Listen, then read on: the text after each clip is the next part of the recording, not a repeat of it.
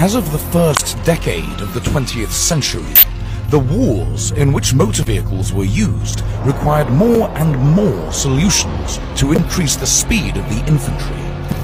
The Bradley can close with and destroy enemy forces in support of mounted and dismounted infantry and cavalry combat operations. The Bradley fighting vehicle is known for its survivability, mobility, and lethality. And now it can add hybrid electrification to its attributes. The Bradley fighting vehicle family currently consists of two vehicles: the M2 infantry fighting vehicle and the M3 cavalry fighting vehicle. Infantry can fight from inside the vehicle by using modified M16 rifles mounted